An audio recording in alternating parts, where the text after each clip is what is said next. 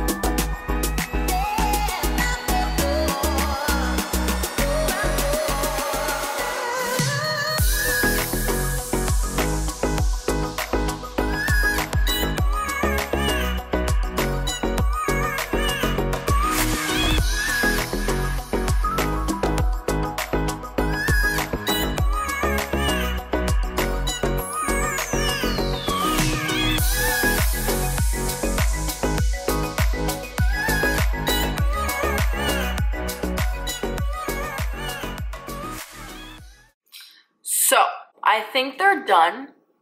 Not sure. I left them in the refrigerator for like a good 30 minutes. So we're gonna just try one of these little bad boys. This is what they look like. Mind you, never had these before, never made them before, but you know what? Wish me luck if I die. Visit me in the hospital. And someone started GoFundMe. So this is what they look like. You want to focus for me? That's great. Guess not.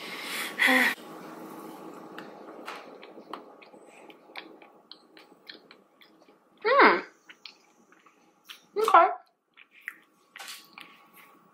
I mean, it just honestly tastes like a huge ball of peanut butter. But overall, it's pretty freaking good.